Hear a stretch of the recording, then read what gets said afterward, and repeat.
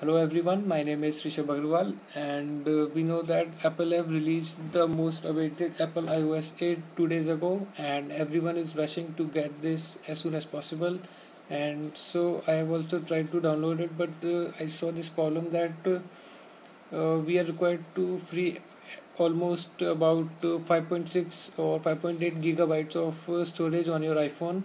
Yeah, this is my iPhone 4S and I've been checking update lately, and I saw this that my iPhone was not uh, the space required was much more. It says 920 MB is the size of the package that we have to download, and then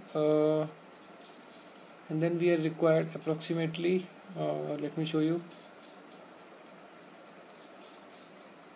It says 4.6 gigabytes of storage, so I'm not able to update it directly by the OTA because my storage is getting low. I have about 5 GB available, and out of it, sorry, I have 6 GB available, and out of it 1.2 gigabytes of data is available. So I'm not able to update it, but there are few ways that you can use to update your iPhone.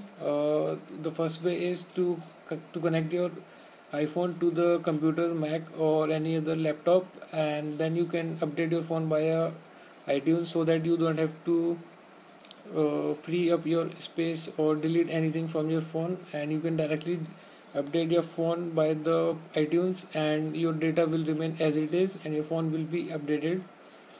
The second way is to first take an iCloud backup of all your data, and then let me show you. Yeah, these are the all the toggle buttons: storage and backup. Click on backup now. Yeah, your backup will be done, and then after your backup has been done, go to general. Then what I want you to do is to factory reset your phone so that it has full storage, full free space, full free memory uh, available to the user. So then after your memory has been freed, you can update your phone, and then after your phone has been updated, you can restore your iCloud backup data. Go to this feature again, then go to here, then you will see an option to restore your data, or but the Apple iOS 8 system will also ask you to restore all the data on this iPhone, and so that is the way. Or what you can do is you can free up some space, at least 5 gigabytes of the data on the phone, and then update your phone. But yeah, that is the problem that we are facing right now. But that should not be a problem if you are following one of the ways that I have told you.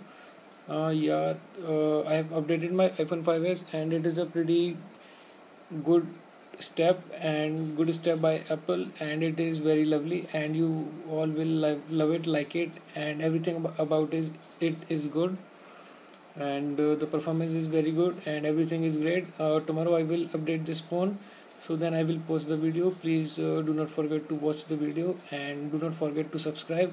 If you have any query, do write in the comment section below. And guys, that is, thanks for watching. Bye bye. And I'm recording this video from the Apple iPad, so stay tuned. Bye bye.